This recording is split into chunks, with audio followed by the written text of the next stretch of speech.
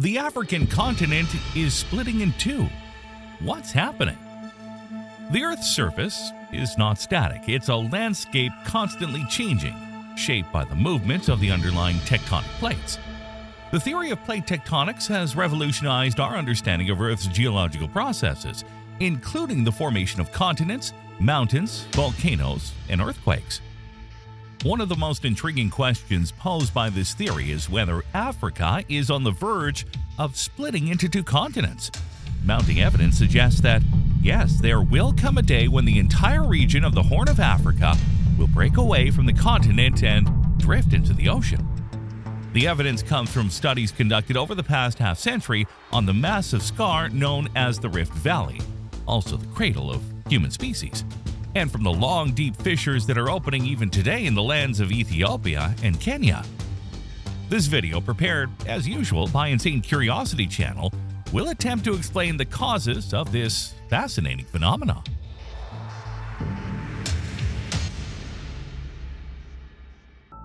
Just over 100 years ago in 1912, a German geologist, meteorologist, and explorer named Alfred Wegener made a discovery that would revolutionize the study of our planet.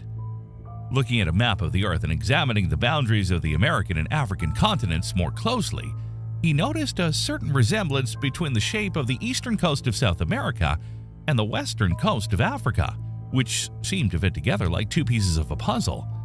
The scientist then conceived the idea that millions of years ago, the 5 continents could have been joined into a single block, later fragmented for reasons still to be determined. He called the hypothetical supercontinent by the name of Pangaea, a term that in ancient Greek means all lands. Building on this idea of a supercontinent, Wegener hypothesized the scenario that would later become popularly known as continental drift, where continental platforms would be free over time to move, gather, and drift apart. His theory was still incomplete and entirely intuitive, as it did not yet provide explanations for the mechanisms underlying such continuous movement. What we know today is that the Earth's surface consists of a solid shell formed by part of the mantle and the Earth's crust.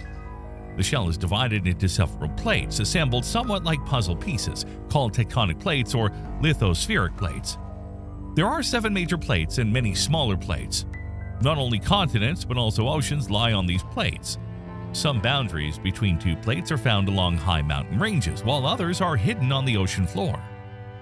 For most of the Phanerozoic eon, from 500 million years ago to the present era, the plates gathered in the supercontinent Pangaea shared by a common history and were populated by the same plants and animals. Things began to change about 180 million years ago when the modern southern Atlantic Ocean, Antarctic Ocean, and Indian Ocean began to form. One after the other, the plates, increasingly resembling the shapes of the current continents, began to drift apart from each other. Scientists began to understand this in the decades that followed by comparing the geology and fossils of the separation zones, but the cause of these movements remained unknown. Even Wegener, had he known what lies inside the Earth, would have understood what moves the continents, but it was only about 40 years after the publication of his theory that geologists began to realize that the heat inside the Earth is so high that the rocks are in an almost liquid state. In the mantle, the mass of hotter rock at its base rises to the surface, cools down, and then sinks back down, creating circular motions. These motions move the plates a bit like a conveyor belt, albeit incredibly slowly. Moreover, the motion of each plate is decidedly chaotic. Some collide with each other while others move away. For example, the European and American plates move apart by 3 to 4 centimeters per year, the same speed at which our fingernails grow. The Atlantic Ocean that separates the two continents thus becomes wider and wider. There are other points on Earth where the plates come together. In these cases, one of the plates may sink below the other, or the plates may collide with each other, creating mountain ranges like the Himalayas, the Andes, or the Alps. The boundaries between the plates are therefore very active points, and it is precisely here that most volcanoes are found and many earthquakes occur. Just to quantify the extent of these movements, consider that Antarctica moves half a centimeter per year towards Australia. In turn, Australia moves towards Asia at 7.5 centimeters per year. If this continues, it will merge with Indonesia and the Philippines in 40 million years.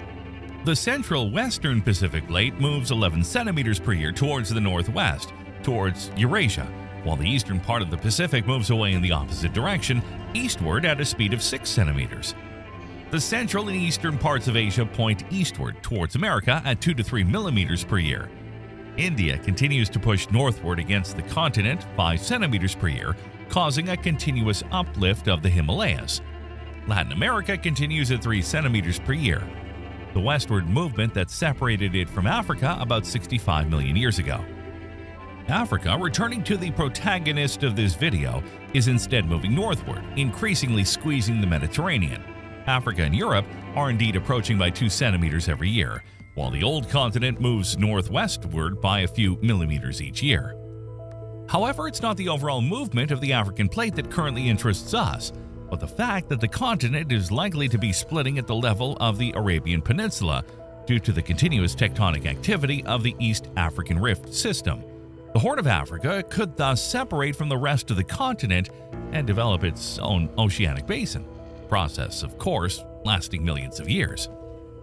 That the separation process is still ongoing has been witnessed in recent years by the appearance of 2 incredible rifts.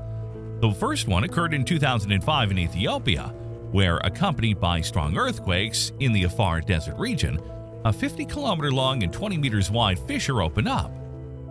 In early 2005, a huge fracture began to open up and crack the ground along the Ethiopian desert, an extensive expanse of arid and vegetation-free land that characterizes a vast area of Ethiopia. Over the months, this huge fracture began to widen further, extending to neighboring areas. The phenomena caused concern, but at the same time, great interest among scientists who rushed to study the phenomena after learning of the news. It was interpreted as the manifestation of a change that, in the future, will forever alter the geography of the entire African continent. The objection was, how could such a huge thing have formed in such a short time? It seemed truly unbelievable. But in the following years, a very thorough study clarified that areas subject to intense volcanic activity, located along the edges of oceanic tectonic plates, can suddenly dissolve into large sections rather than gradually as previously believed. Hang on a sec, guys, before we continue. Be sure to join the Insane Curiosity channel. Click on the bell. You will help us to make products of even higher quality. The second fissure, 15 meters deep, 20 meters wide, and several kilometers long, appeared instead, apparently in 2018 in Kenya. The incredible images of the large and very deep crevice, which caused the collapse of the Nairobi-Narok Highway, and also strong seismic activity, made headlines around the world at the time. What was astonishing in this case as well was the speed with which it seemed to have formed. The blame, unlike what was determined in Ethiopia, was attributed to rain.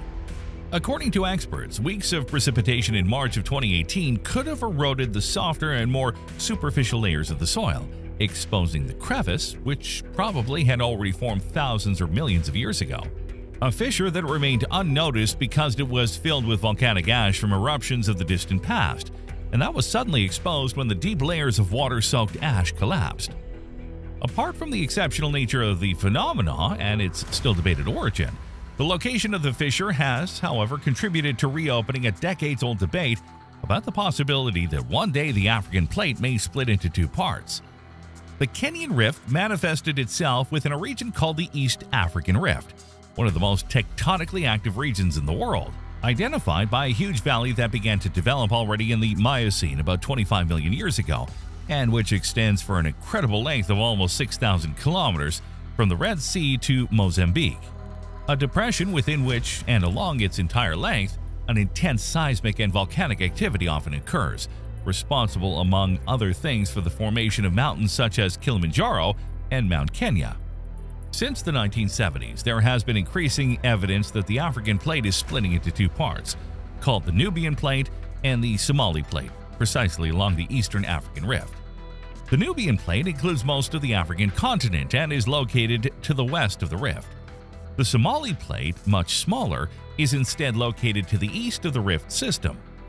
As the Nubian and Somalian plates continue to diverge, the rift system expands, potentially splitting the African continent into 2. According to geologists, 4 countries in the Horn of Africa, Somalia and half of Ethiopia, Kenya and Tanzania, are destined in the distant future to break away from Africa to form a new continent, as has already happened in the past with Madagascar and New Zealand. Geologists and geophysicists are still debating what could have caused all this. The current leading theory is that mantled heat plumes are causing a magma dome to form beneath Kenya and Ethiopia, gradually thinning the overlying lithosphere. The thinning of the lithosphere in turn generates enormous volcanic eruptions called flood basalts, which send lava flowing from emerging fissures like floodwaters, and has fractured the fragile continental crust into a series of faults. Viewed from above, these faults, together forming the Great Rift Valley, appear as deep rifts and elongated basins separated by regions of higher ground. But how fast is all this happening?